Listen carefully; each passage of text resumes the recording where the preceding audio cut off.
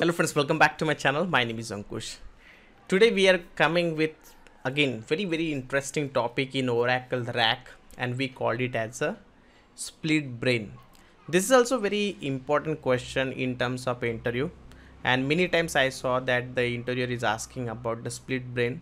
So you should know about this split brain. What is this concept all about? Okay, so in order to understand this concept, first of all let me come to my screen and so that the things will be much better and you will understand it easily. Let's say you are using this 3-node RAC cluster. Okay, so this is my first node, this is my second node, and this is my third node. Okay, and we will have a database which is shared in between this node. So I will have this my node 1, this is my node 2, and this is my node 3. And this is my database which is containing all my database related files over there, and this node is sharing this database, right? So we have node 1 connected to the database, node 2 connected to the database, and node 3 which is again connected to the database. Now you know how these nodes are getting connected to each other. These nodes are getting connected to each other by using the private IP address. There will be a very strong private network will be there, so that they can share the data in between each other.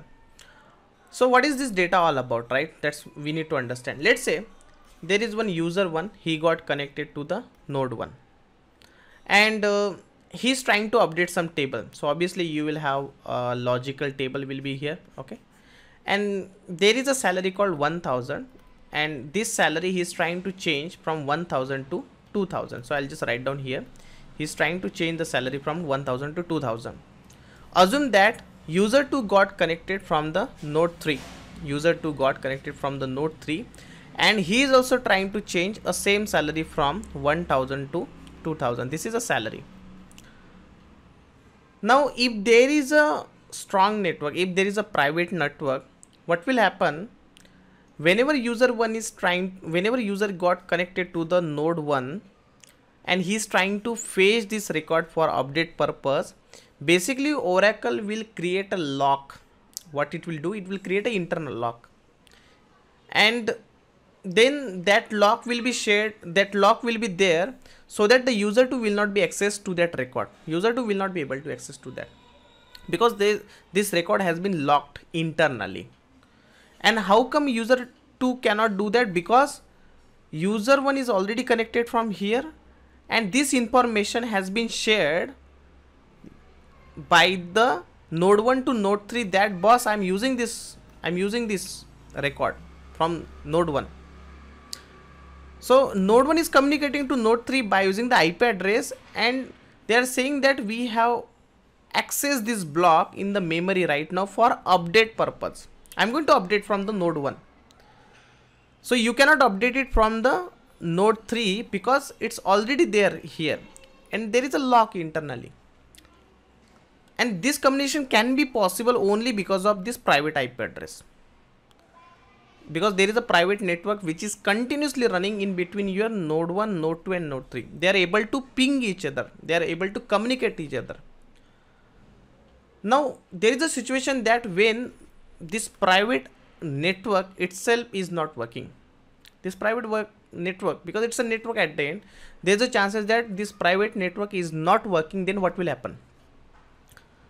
Then there's a chances that if user 1 try to update a salary from 1000 to 2000, and this person is also trying to update a salary from 1000 to 3000, same salary, same record, and then there will be mismatch of data.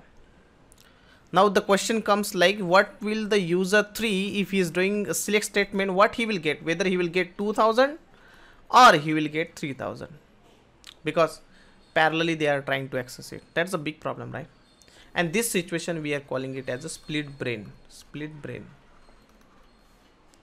So in this situation, what Oracle RAC will do, you know, those node, let's say this third node is not communicating by any chance, and one node and two nodes are working. Okay, these two nodes are communicating properly, but third node is not communicating. So what it will do, it will evict that node. It will evict means this node will not be a part of RAC cluster. Only node 1 and node 2, only these two node will be the part of cluster. Only this node. Third node will not be the part of cluster. And who will evict it? The node 1, any node who is trying to communicate to the node 3, whoever come to know first that okay, this person is not responding, this node is not responding, he will evict that automatically. So this node 3 will not be the part of your cluster anymore. This problem is very difficult, you know, in terms of when you have multiple nodes. Let's say I have a 10 nodes are there.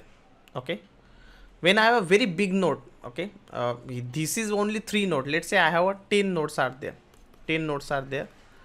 Assume that out of 10 nodes, 6 nodes are communicating to each other and 4 nodes are communicating to each other. So there is a 2 group, 6 node and 4 node.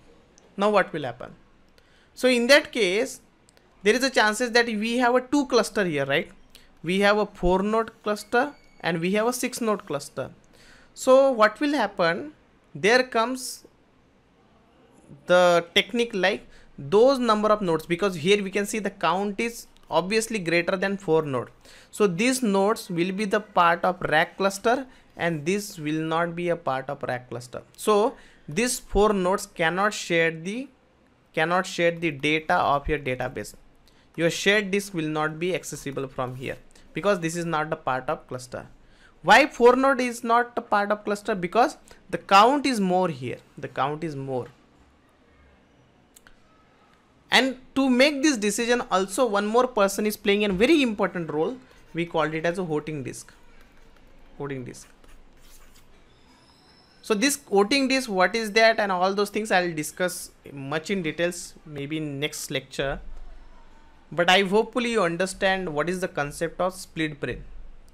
Whenever you see your log file and if such situation comes, you can see split brain into your error message. So I hopefully considering that you understand the concept very well. If you still have any issues, you can just put it into the comment section. Again, if you are looking for Oracle DBA completely real-time database training, you can reach out to me. I'm going to start my new Oracle DBA batch in next 2 days. So let's get connected and get started with this Oracle DBA training. Thank you. Bye-bye.